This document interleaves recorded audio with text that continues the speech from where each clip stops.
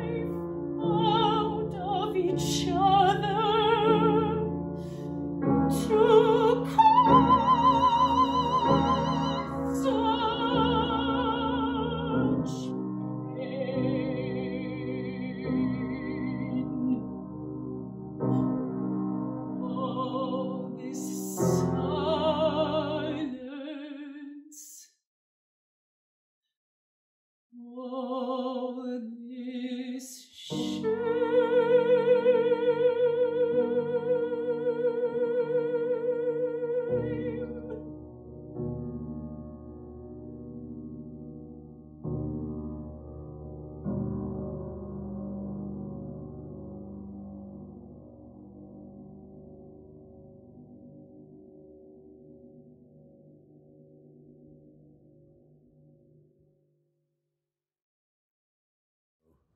This is Tobias Picker, Artistic Director of Tulsa Opera, and thank you for supporting Tulsa Opera.